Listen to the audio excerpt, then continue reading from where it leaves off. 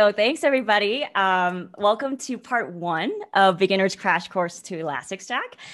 Again, I'm Lisa Jung and I'm a developer advocate at Elastic. So today I'm going to give you a crash course on Elasticsearch and Kibana.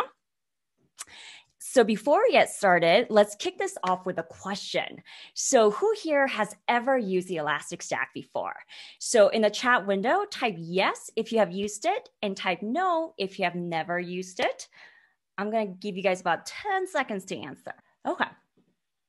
So it seems like there are actually a lot of people in the audience that have never used it before. But even so, you may be using a lot of apps with certain features that are powered by the Elasticstack. So for example, if you've ever searched for a ride on Uber, Elastic is the engine that powers the Uber marketplace that connects you to the driver. And if you ever had mad cravings for tacos and were searching for open restaurants on Yelp, Elastic is powering that search. So it's hidden under a lot of the apps and websites that you use on a daily basis, which few of them are shown here. So what is the Elasticstack exactly? Now, if you're a developer working with data, the Elasticstack is a great tool to have on your belt. And it consists of 4 products: Beats, Logstash, Elasticsearch, and Kibana. And with a stack, you can take data from any source in any format, then search, analyze, and visualize in real time. So some of the most popular use cases for the Elasticstack are logging, metrics, security analytics, and business analytics. For example, the Elasticstack is used to store and analyze log data. In a specific example for all the gamers out there, Blizzard uses the Elasticstack to analyze gamer and server events. So if the players experience a slowdown or an error, their monitoring team would use the Elasticstack to figure out what's causing it. Now, it could also be used to gather metrics. And one of my favorite examples is the Mars Curiosity rover. And it sends telemetry, sensor, photo data into the Elasticstack for analysis. So if someone wanted to know how hot Mars is on an hourly basis, you can go and pull the data. Now, with the Elasticstack, you could analyze security issues and threats within an environment as well. So you probably have used Slack at work or at meetups before. And what you may have not realized is that Slack uses the Elasticstack in their security operations center to secure communications through their channels. Now, lastly, if you have ever used Tinder, you probably didn't realize that the Elasticstack was helping you find your match. So this is a technology behind using geolocations to match people together. And it's also used to analyze business needs and build custom applications so you could analyze and learn from the data. So for example, Tinder relies on the Elasticstack to analyze and predict which people a user will swipe right on, or which people will swipe right on that user, and when there is a match. So all of these use cases are made possible by the Elasticstack. And with the stack, you can take data from any source in any format, then search, analyze, and visualize it in real time. And it's a collection of 4 products. So first, we have Elasticsearch, which is the heart of the Elasticstack. And it allows you to store, search, and analyze your data. Then we have Kibana, which is a visualization tool. And it's a UI that helps you visualize and explore data in Elasticsearch. Now, in order for us to work with data, we need to get data into Elasticsearch, right? And this is where Beats and Logstash come into play. So Beats are lightweight data shippers that push data into Elasticsearch. And if you need to parse and enrich your data before pushing data into Elasticsearch, then you would use Logstash. So Beginner's Crash Course is a series of workshops, and throughout the series, we'll delve into each product, learn when to use it, and how to use it. So by the end of the series, you can identify which product of the Elasticstack would best serve your use case and know how to get started with these products. So today, I'm going to introduce you to Elasticsearch and Kibana. So here's the game plan. And we'll start off by going over a scenario where Elasticsearch and Kibana could come in handy. Then we'll go over the basic architecture of Elasticsearch. Then we'll wrap up by running CRUD operations with Elasticsearch and Kibana. So let's get started. Now, Elasticsearch is known as the heart of the Elastic Stack. And I said this like a million times, but this is where you could store, search, and analyze your data. So let's go over a scenario where Elasticsearch may come in handy.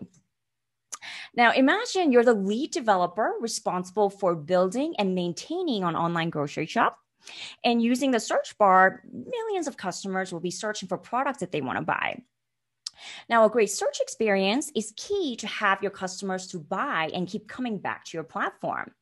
And we want the customers to get fast and relevant results no matter the scale. Now, another important factor in search experience is relevancy. I mean, the whole point of search is finding relevant data fast, and we want to be able to fine-tune our search experience to get the information we want. And we also want most relevant results at the top and the least relevant at the bottom. So for example, let's say a customer is searching for peanut butter and there are a ton of different brands. But what if a customer wanted to see peanut butter from highest to lowest rated brands? Or what if the customer is searching for sriracha hot sauce and misspells it? We still want to pull up relevant search results, even though the customer's spelling doesn't exactly match the product data. So if you're in a situation where speed and relevance of your search is an important aspect of your work, Elasticsearch could come in really handy. So how does it look when Elasticsearch is connected to your app? Well, when a user sends a search request from your website, the request is sent to the server, which sends a search request to Elasticsearch. And Elasticsearch finds and sends the results back to the server, which processes the info and sends the results back to the browser. Now, let's go one step further. So through your app, you're collecting a lot of data, such as order information, purchase history, the list goes on. And we want to make use of that data. For example, we want to know what was the revenue for the last month, or which products are most popular. So to answer these questions, you can enter relevant data into Elasticsearch, so you can search and analyze your data to answer your question. But data is so much easier to understand if you could visualize it. And this is where Kibana comes in, which helps you to visualize and manage your data. So think of Kibana as a web interface to the data stored in Elasticsearch. It allows you to search, view, and interact with your Elasticsearch data. So if you had a question about what is the most popular product or what was our revenue last month, you would enter relevant data into Elasticsearch, and from Kibana, send requests to the Elasticsearch to get and analyze the data you want. Now, on top of that, you'll be able to create a dashboard with Kibana, so you could visualize data in a variety of charts, tables, and maps. And this way, you can gain insights more easily and be able to share that with your stakeholders. So if you're in a situation where you need to analyze and visualize data inside Elasticsearch, Kibana will come in really handy. Okay, so now that you understand when to use Elasticsearch and Kibana, we'll move on to the basic architecture of Elasticsearch. So Elasticsearch is a powerful search and analytics engine, and it's known for its distributed nature, speed, and scalability. And this is due to its unique architecture. So when Elasticsearch is up and running, you now have an instance of Elasticsearch, also known as node. And each node has unique ID and a name, and it belongs to a single cluster. And we'll get to what that is in a bit.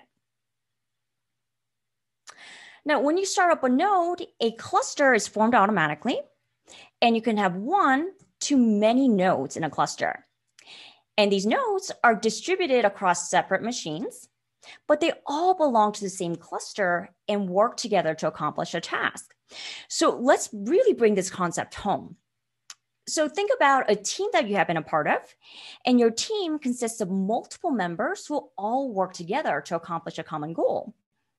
And your team could divide and conquer by assigning each member one or multiple roles. And these are the roles that you're going to specialize in. Now, your team members may work in different buildings, but you all still belong to the same team. And this analogy directly applies to nodes in a cluster.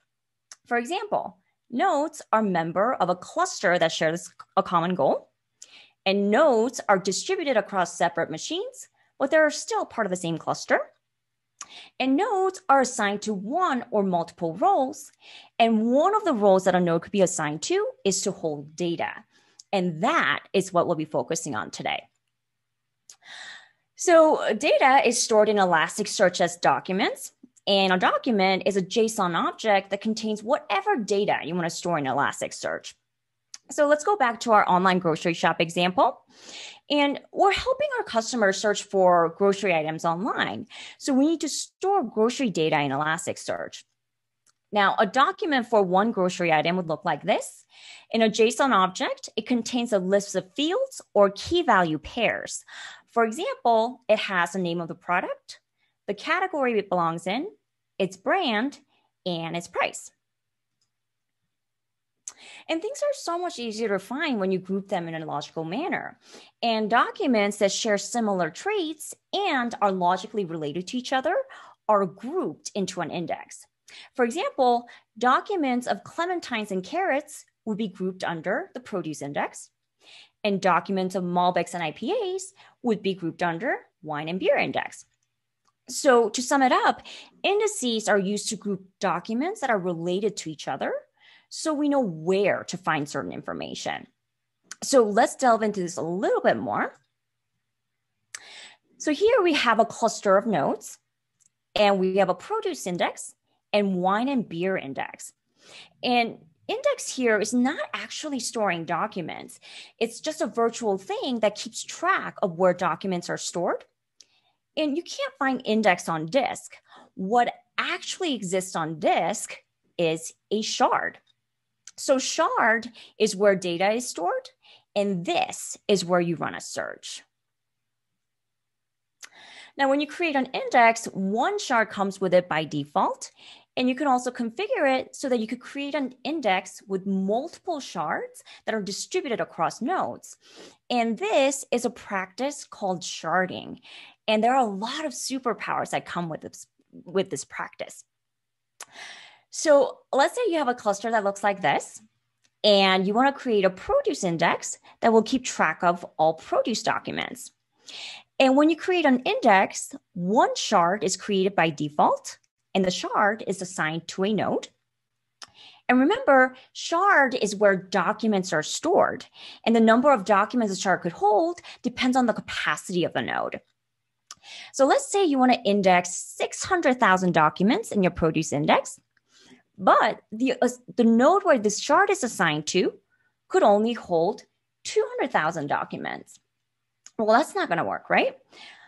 But we do have two more nodes which could hold 200,000 documents each. So what you can do is you can add two additional shards in the index and distribute them across these nodes. And each shard could hold 200,000 documents. So together, they could hold 600,000 produce documents. Now, that's all fine and dandy, but our produce data is only going to grow. So how are we going to adapt to increasing amount of data?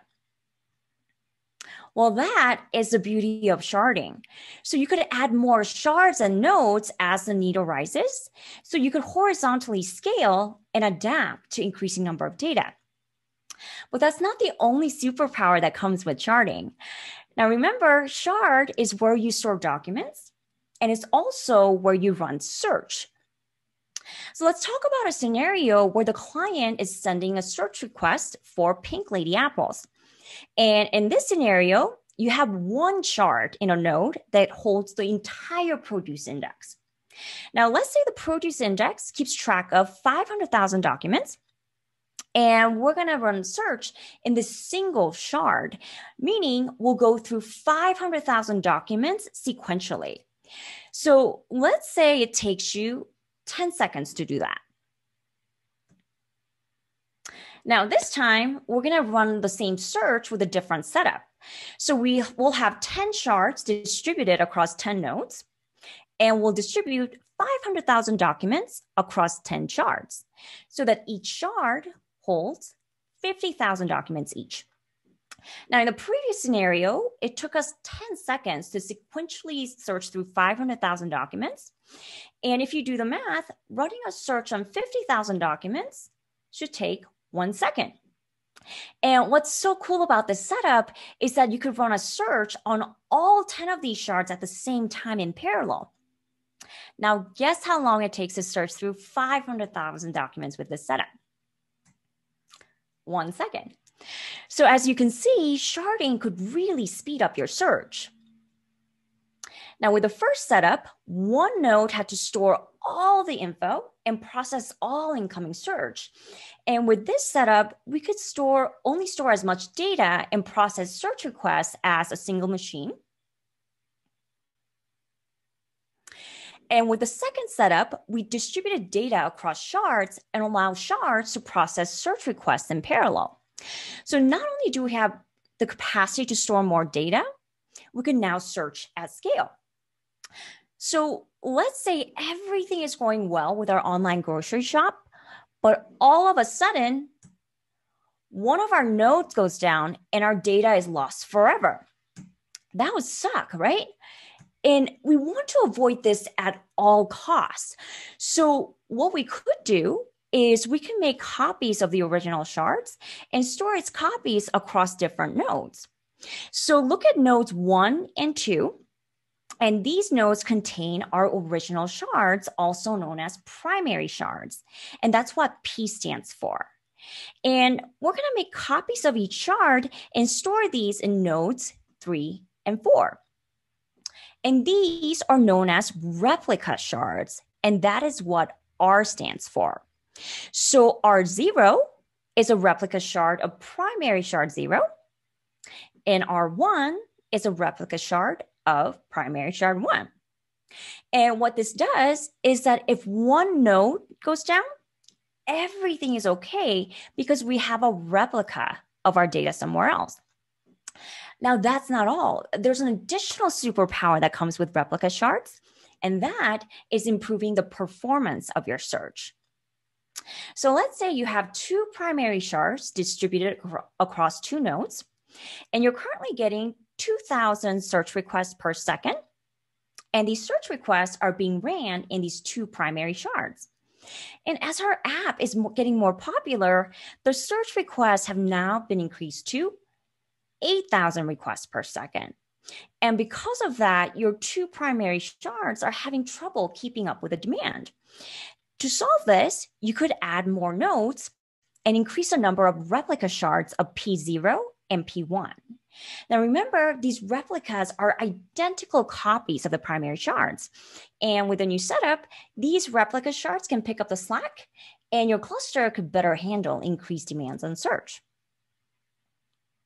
Okay, so now that you understand the basics of Elasticsearch, we're going to move on to the tutorial and we'll finally get to play with Elasticsearch and Kibana. And the goal of this tutorial is to get familiarized with CRUD operations.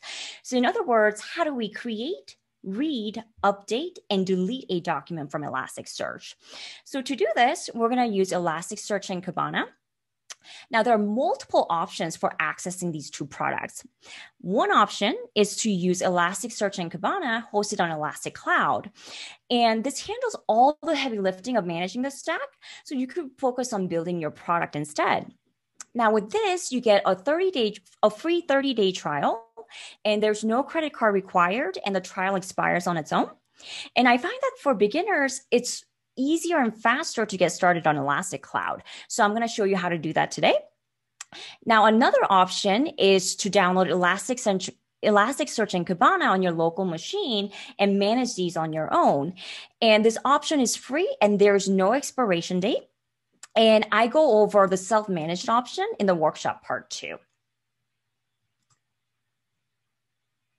Okay.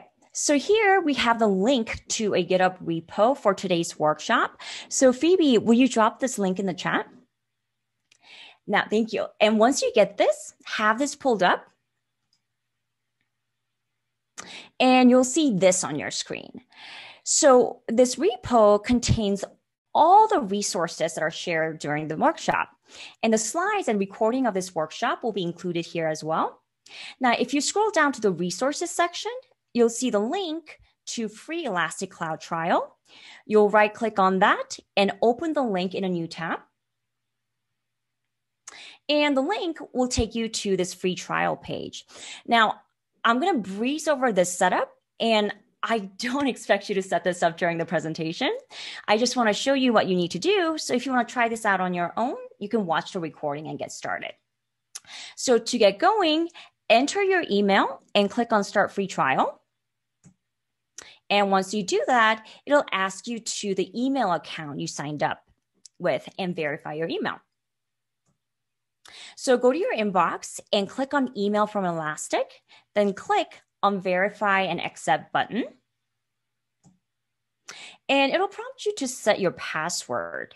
And once you set your password and log in, it'll take you to this page where you'll click on Start Your Free Trial. Next, you'll select the Elastic Stack.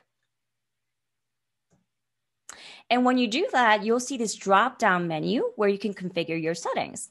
So if you look under Select Hardware Profile, Elasticsearch offers deployment templates for different use cases and workload. And each template selects the appropriate cloud hardware configuration for different needs.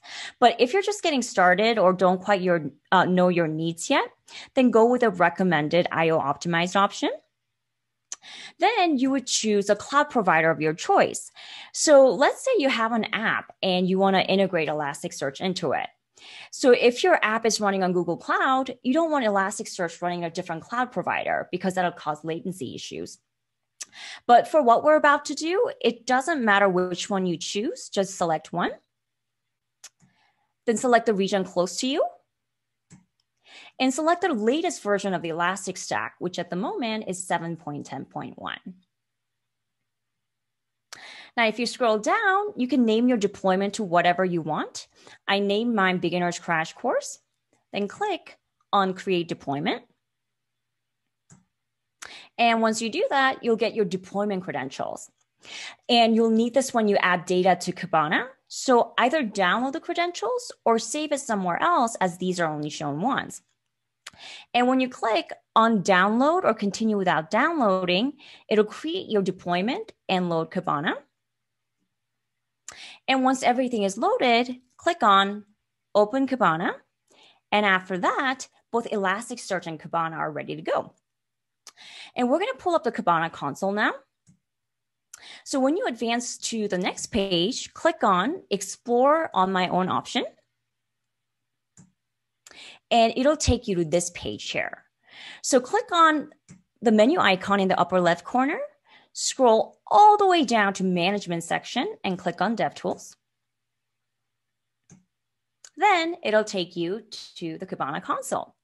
Now click on Dismiss and delete the default query shown here. And now we're ready to use Kibana to send requests to Elasticsearch. So before we get to the CRUD operation, let's just take a step back and look at the big picture real quick. So remember, Elasticsearch is a search engine. And when a user sends a request from your website, the request is sent to the server, which sends a search request to Elasticsearch. And Elasticsearch will then find the info and sends it back to the server, which processes the info and sends the results back to the browser. Now, the same process can be mimicked and tested with Kibana, which is a UI that communicates with Elasticsearch. And when you deploy an Elastic Cloud, Elasticsearch and Kibana are automatically prepped and ready to go. And the cloud automatically creates multiple nodes that are grouped into a cluster. And as you know, Elasticsearch is receiving search requests and sending the results back all the time. And this communication is handled by HTTP requests. So in the tutorial, we're going to be learning about requests we could send to create, read, update, and delete data into Elasticsearch. Okay, so I'm going to get set up here real quick. Give me one sec. Okay, so we're going to have two windows open side by side. So on the left, I have Kibana console open, and on the right, I have the workshop repo. Now go to this browser where we have our Kibana open. And this is divided into two panels. So on the left is where we enter the request you want to send to Elasticsearch. And on the right is where we'll see the response from Elasticsearch. Now we're going to start by checking the health of the cluster. So look to your right to your repo and scroll down to getting information about cluster and node section here. Now we'll be sending an HTTP request to Elasticsearch, and this is the syntax we're going to use. Get followed by the API that you want to get information from, and the parameter that gets you the information that you're looking for. So when you're searching for information about cluster health, you're saying get from cluster API health information about our cluster. So let's copy and paste that into our Kibana console. Make sure to click on it. There's a dark gray bar over it. Then click on this green arrow here to send the information. Now you'll see a response back from Elasticsearch, which tells you the cluster name that has been automatically generated for you. And you'll see that the status is green here, which means that our cluster is healthy. And if you look at line number 5, you'll see that we have 3 nodes that have been automatically created for us. Okay, so next we're going to get more information about our nodes. So let's scroll down to that section here. And the request we're going to send is get from nodes API stats about our nodes. So let's copy and paste that. Make sure to click and select and send. Now you'll see that we have a total of 3 nodes in this cluster, and it'll show you a lot of information like the name, IP address, roles, and attributes, which we're not going to get into right now. But just know that this request is really helpful if you ever have to debug a node, because it allows you to inspect the nodes more in detail. Okay, so we're going to move on to the CRUD operation. So in other words, how do we create, read, update, and delete a document? And for this exercise, we're going to store documents about our favorite candy. Now, by now, you know that documents are logically grouped into an index. And as a best practice, we're going to create an index first. So let's go back to our repo, scroll down to create an index section. Now, to create an index, we use the HTTP verb put, followed by the name of the index. And since we're indexing documents about our favorite candy, we're going to use this request right here. Let's copy and paste that into our console, select, and send. Now, when you see a response acknowledge true, that means that an index named favorite candy has been successfully created. Okay, so now that we have an index, let's index some documents. And this time, I'm using index as a verb to mean that we're storing documents in Elasticsearch. So let's scroll down to index a document section. Now, this is C, the create part of a CRUD operation. And when you're indexing a document, you can either use post or put. Now, you would use post if you want Elasticsearch to auto-generate an ID for your document. And the syntax you follow is post followed by name of the index, then the document endpoint. And in a JSON object, you'll put whatever data you want to store here in a key value pair. So in our example, what we're saying is post in favorite candy index, the following document. And in the document, I have fields called first name and candy. So let's copy and paste that into our console. Make sure to select it and send. Now you'll see a 201 response here. So what this is saying is an index favorite candy, you have a document with an auto-generated ID that has been created. Okay, so let's turn to your repo and scroll up a little. Now, earlier we said when indexing a document, both HTTP verbs post or put can be used. Now, we just went over post. We'll move on to when you would use put to index a document. So let's scroll down to put. So you would use put if you want to assign a specific ID to your document. In a time where you might want to use this is when you're indexing data with a natural identifier. For example, let's say you're indexing patient data where each patient has a unique ID. And documents may be easier to work with if it had the same ID as the patient ID rather than some auto-generated ID that has no meaning. So it's easier to keep everything uniform across multiple data sources. So this time we're going to index a couple more documents using put. So if you look at the repo, the syntax you're going to follow is put name of the index, then document endpoint, then the ID that you want to assign to this document. In a JSON object, you would put whatever data that you want to store here. So what I'm saying here is put in favorite candy index, the following document and assign it an ID of 1. So let's copy and paste that. Make sure to select it and send. Now you'll see that document with an assigned ID of 1 has been created. Now pay attention to this version number here, which is at this point is 1. We'll go over what that is in a little bit. Okay. All right, so let's index a couple more documents. So I'm going to copy and paste the previous request twice below. Now I'm going to say assign this document an ID of 2. And I'll say Jen's favorite candy is Rolu. I'm going to select the request and send. Now you'll see that document with an ID of 2 has been created here. Now let's do the third one. I'm going to give this an ID of 3. And I'll say Caitlin's favorite candy is, I'm just going to guess, sweet tarts. I don't know. Am I right? Okay, and then when I select the request and send, now you'll see that document 3 has been created. Okay, so now that we have indexed some documents, I want to send a request to see the content of the document that has been indexed. So this is the read part of CRUD operation. So turn to your repo, scroll down to read part of the repo. And the syntax you're going to follow is get followed by name of the index, document endpoint, and the ID of the document that you want to retrieve. So for example, we're saying get from favorite index a document with an ID of 1. So let's copy and paste that. And I'm going to paste it below the request for document 1. Make sure to select it and send.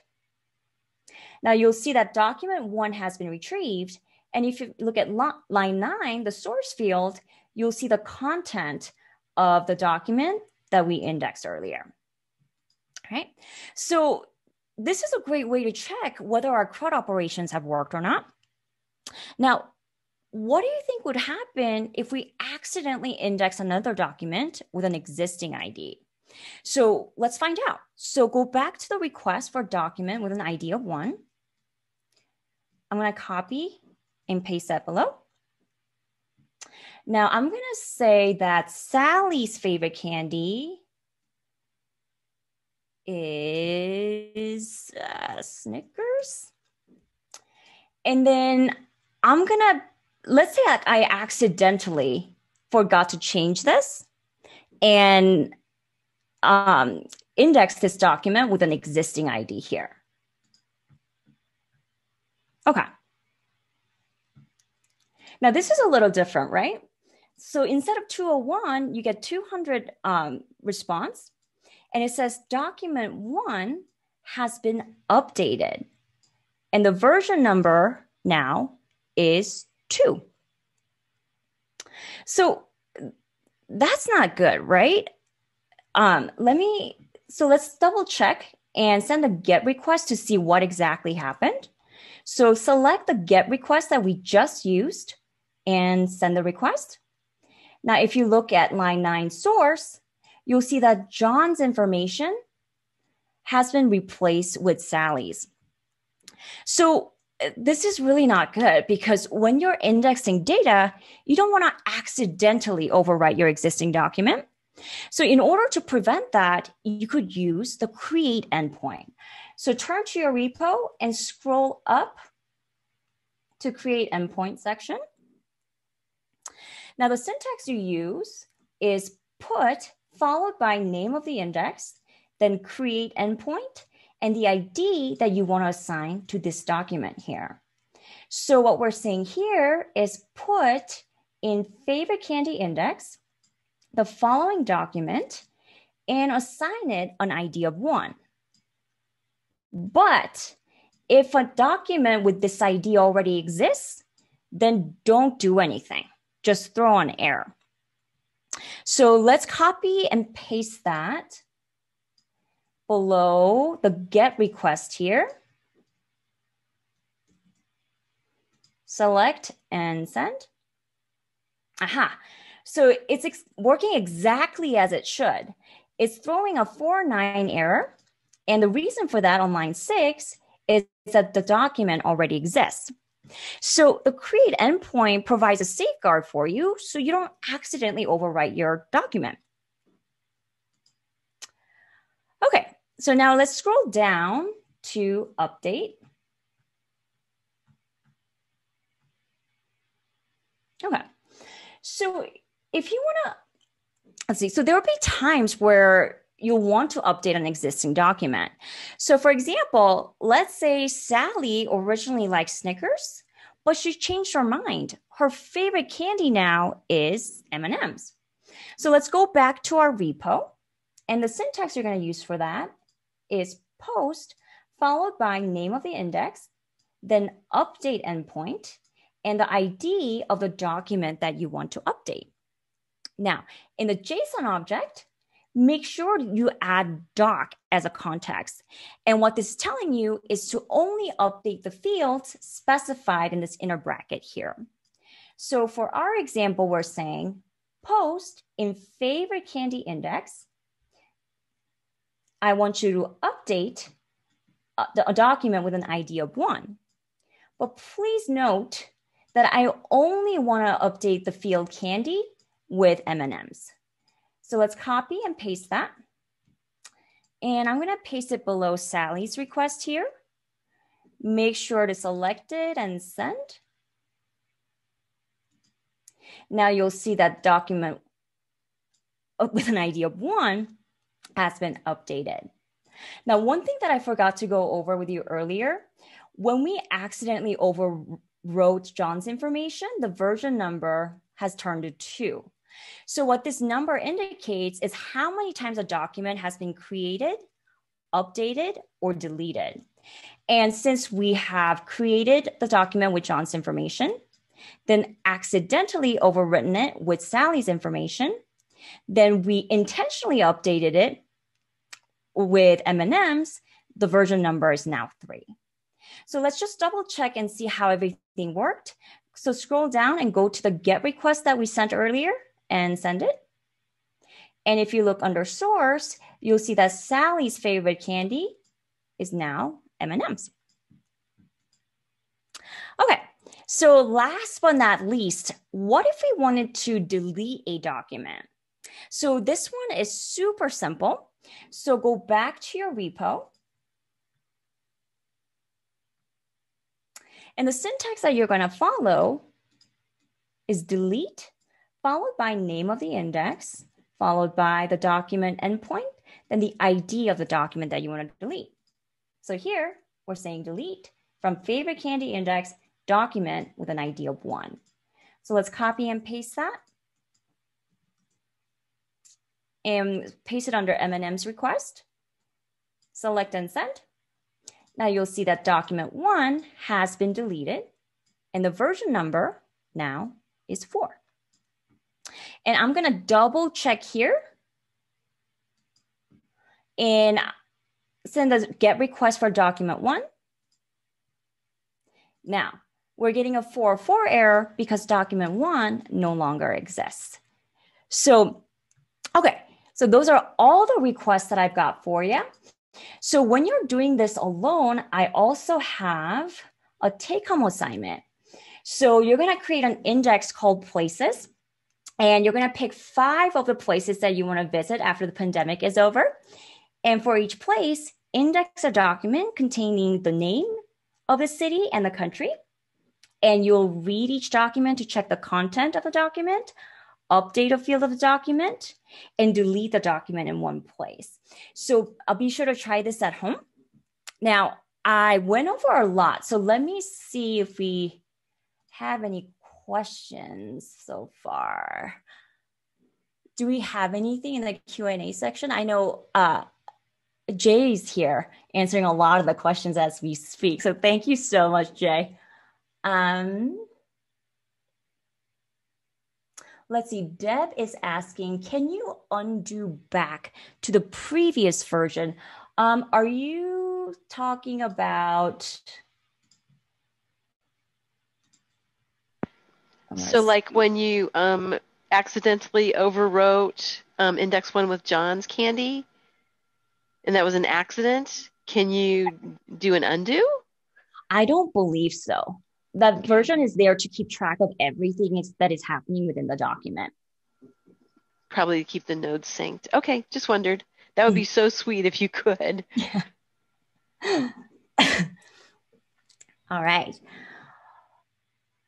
What is the use of bumping up version when a document is being deleted? So again, it's just keeping track of everything that is happening within the document. That is the purpose of keeping the version number there. Hey, Lisa, can I add on to that a little bit? Yes, please. So as Lisa mentioned earlier in her example, you have replica nodes and primary nodes, and every once in a while, there's a process that comes through that wants to shore up all the data to make sure that your replica nodes and your primary nodes match. So at a point, and by a point, I mean literally seconds or milliseconds in time, you may have your primary node with that document that says deleted. And in the replica, it could have something different. So it has to look at that version number to say, okay, the fact that this has been deleted is at a newer version. So therefore, the replica needs to now delete that information. And then once everything has been synced up, that's when that data becomes no longer available when you try to search for it. Thanks, Jay. Okay, so here the question was about deleting the document, right? Like I understood that like when the version is 4 and it basically assigns that the document is not available the first. So in reality, the document is never actually deleted. Like hard delete is never happened. I do believe at some point it does get deleted, but you don't want to delete it and then there not be a reference that the fact that it got deleted when the replica nodes go to update, because that can cause inconsistencies and then you start getting mismatches in your primary and your replica shards. So you have to basically it's almost like sending a confirmation or an acknowledgement statement of like, hey, we're going to delete this. And then once everybody is on the same page, that's when the documents would be deleted, even though the delete flag has been raised. So if you tried to search for it while the flag has been deleted, if a primary node tries to pull that information, it will return, no, there's nothing here for that. It's been deleted. So I hope that answers your question. Yeah, got it. So yeah, so there'll be a second process like running just to like clear off all these documents, right? Yes. Yeah, thank you. Okay, so next question I got, Al asked, can you recreate a doc with an ID that was previously deleted? Let's check it out. So document 1 has been deleted, right? So we're going to send this request here. Ta-da! Yes, we can. We just created a document with an ID that has been deleted. Okay, so the second question, let's see, Jen asked, more of a general question. How do the documents get split across the nodes to make searching more efficient? So there isn't so you as a developer don't get to control like which documents get stored in which shard or such. So Elasticsearch does that on its own randomly. And the reason why it's so efficient is that it is the documents are stored in multiple nodes across different machines, and all the search is happening synchronously at the same time across multiple nodes. So that's why it's fast. Did I explain that clearly? I don't think I did. Did that make sense?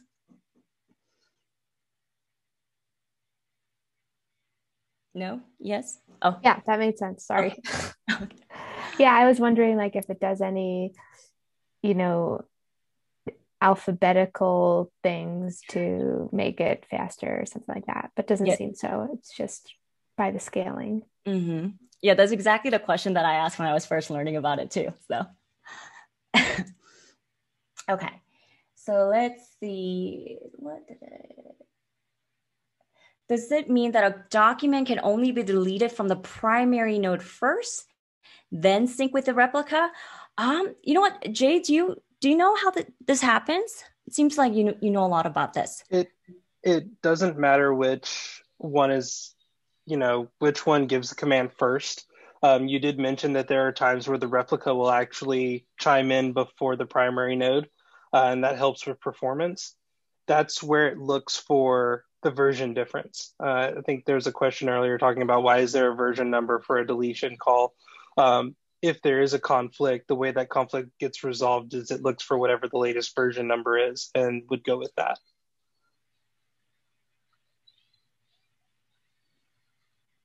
All right. And then again, once it shures up, I'm sorry. Once it shures up, it will it'll rectify that.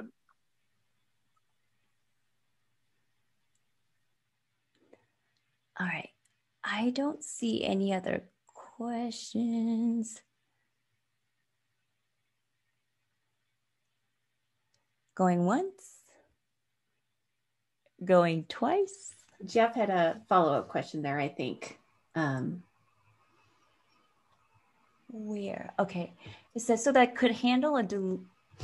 So that could handle a delete, then a new create with the same ID. I think perhaps Jeff was.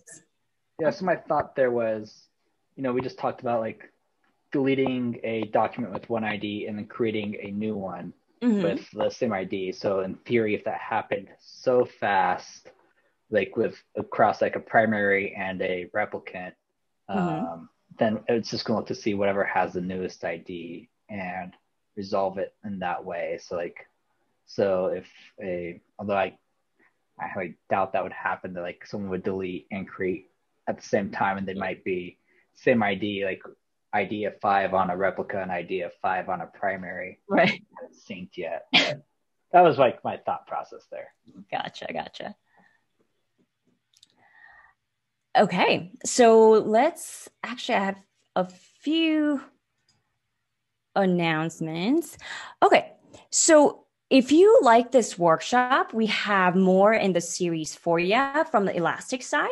So on your screen, you'll see a link to a GitHub repo.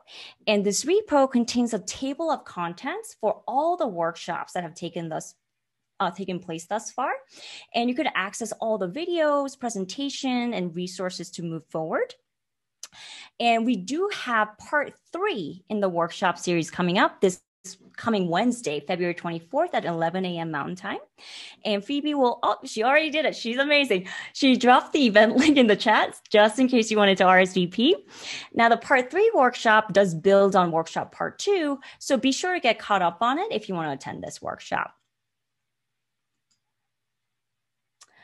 Okay, now if you, Sherry asked, what happened to part 2? So part 2 actually already happened on Elastic Bevy event platform. And I have a video recording along with a GitHub repo in the table of contents link that Phoebe just shared. So if you wanted to move forward with that, then you could do so. Okay, so now, if you have any questions about Elastic, the discussion forum is a great place to get your questions answered. So we have a community of developers and developer advocates that answer questions on this platform. So feel free to post your questions here. And last but not least, I often blog about Elasticsearch. So if you prefer to learn by reading instead, be sure to check out my blog. Okay, Jeffrey asks, are these the same as the bootcamp starting on March 30th? Yes, you're absolutely correct. So the first workshop of the bootcamp is the identical one that I just given you guys today. So if you don't want to attend like the part 3 next week and rather go into this bootcamp instead, start with workshop part 2. Also, Lisa, the part 1 and part 2 of the bootcamp series is Lisa's part 1 and part 2 for beginners crash course, but the third part will be Jay presenting about how to create a diversity orgs app using Elasticsearch. So you'll spin up a quick React app, and then you'll create a search within that app, and it's really cool. So I highly recommend checking that one out as well. And the app search is a part of the Elastic Stack. I always tell people it's more of the lightweight. You want to get people searching and finding data quickly. This is how you get off the ground and get off the ground running. And the demo app that we're building is actually in production and used by companies all over the world, to my fear at this point.